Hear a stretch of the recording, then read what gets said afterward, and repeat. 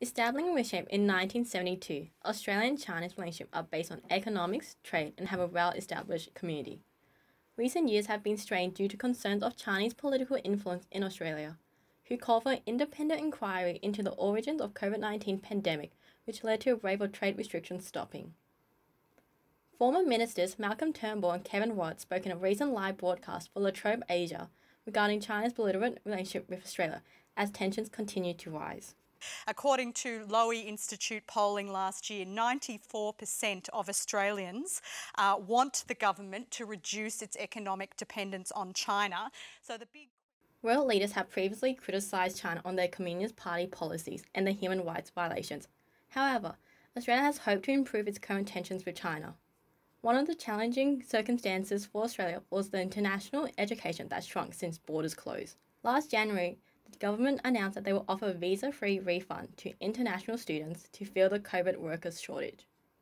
What we're doing is we will be rebating the visa application fees from all those who arrive today and going forward for students over the next 8 weeks, and that is a fee of some $630.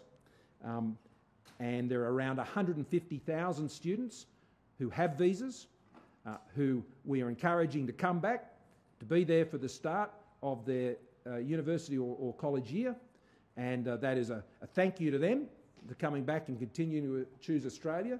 But we also want them to come here and be able to be filling some of these critical workforce shortages, particularly those who are working and being trained in healthcare, aged care, those types of sectors. That will be incredibly helpful. Since borders opened in mid-December 2021, Australia has seen an increase in the numbers of students from India and Nepal the most.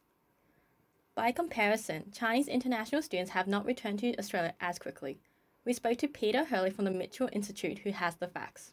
I think it's going to take some time for those numbers with which, to come back to previous, pre-pandemic levels. I think the reason why it's taking some time is it's easy to forget just how much of a shock happened over the past 2 years. Borders were closed. It was extremely difficult for international students, or anyone for that matter, to get across borders.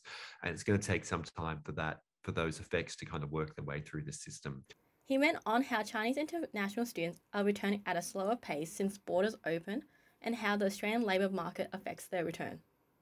There has been an increase in the number of international students. So there were about 250,000 international students in December last year inside Australia, and that's gone up by about 80,000 since borders largely opened in mid-December. But to give you an idea of the size of it, I mean, there were about 600,000 international students in Australia before the pandemic, so there's still a huge decline. We asked Chinese international students on their perspective about this change, and here's what they had to say.